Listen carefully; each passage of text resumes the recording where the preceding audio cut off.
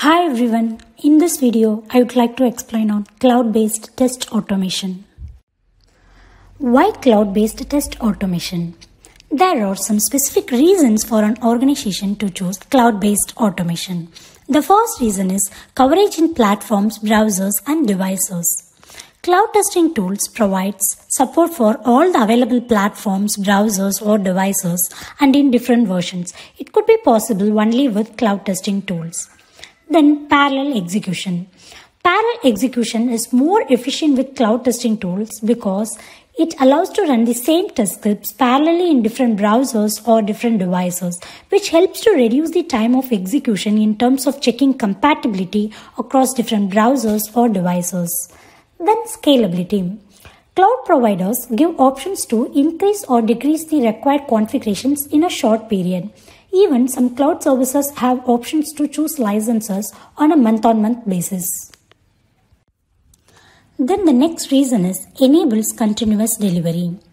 Cloud services support CI/CD tools like Jenkins, Azure Pipeline, and so on. Using plugins, automated tests can be run immediately after any deployment or code changes. Then the most important reason is reduced infrastructure cost. It's cost effective because cloud computing allows payment to be made only for the actual time used. No maintenance overhead because service provider will be responsible for build, execution and for any updates. Also, some of the tools are available as free version for open source projects. Top cloud testing tools. As the demand for cloud services increases, there are so many cloud testing tools are available in the market now, such as Source Labs, CTest Cloud, Browser Stack, AWS Device Form, and so on. And also, these tools has the features to record test execution, to generate test report, and to take screenshot for the failure cases. Also, most importantly, it allows to integrate with different automation tools like Appium, Selenium, and CI/CD tools like Jenkins, Azure Pipeline, and so on. This is the cloud automation architecture which we are using in our organization. Here you can see the list of tools which we are using for automation. Let's see how it works on real-time project. First, choosing the cloud testing tool. The project which we are going to automate requires to automate only the mobile application. So we have chosen CTest Cloud Experiment Test, which provides services only for the mobile devices. We can automate both Android as well as iOS in CTest Cloud.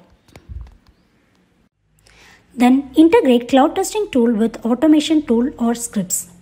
Some of the automation tools have the option to integrate with cloud devices. Here you can see we have the option to integrate with CTest Cloud. We can use it by giving the access key. Or else we can mention it in our automation scripts like this. Then locate elements in cloud devices. Every cloud devices have the option to locate elements. For example, here I'm going to locate the login element. So when I click on the login, here we can see the list of login properties like ID, text, label, name, class, and so on. So from this, we can take the required detail and then we can copy the unique XPath as well. So we can use that in our test scripts. Manage automation scripts in cloud repository. Here we are using GitHub to manage our code in cloud. Here you can see the list of branches. Each branches have the set of automation scripts. Integrate cloud repository with CI/CD tool. So I'm going to create a new pipeline and going to link the Git repository.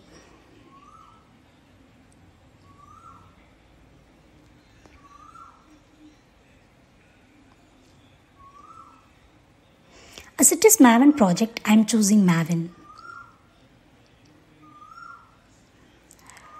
So now it integrated, we can save it and run. It will execute the test automation scripts from the Git. Test execution and test results with reports. So the pipeline execution is in progress.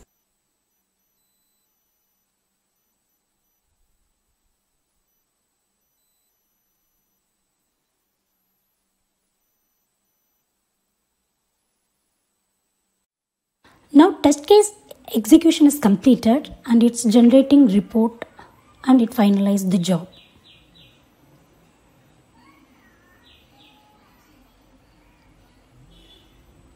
So build succeed and the test case is passed. So for demo purpose I have executed only one case. Here we can see the report for that particular case.